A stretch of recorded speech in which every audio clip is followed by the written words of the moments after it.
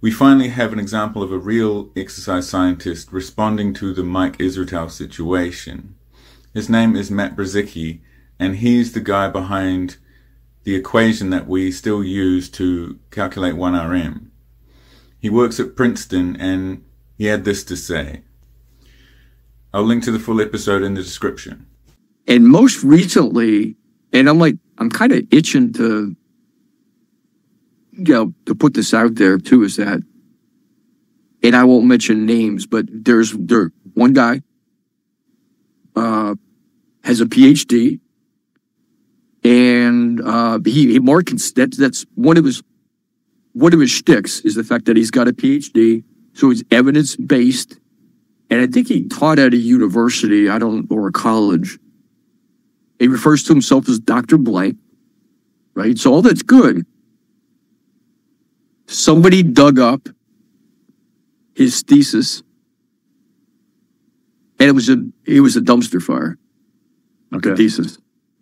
Like, when I say dumpster, what does that mean? I mean, like, at least 200 typos. Oh, wow. Okay. It had unrealistic data. Like, it had data for someone who was aged, like, minus 1.5 years old. Literally. Right. Like, a year and a half before that person was born.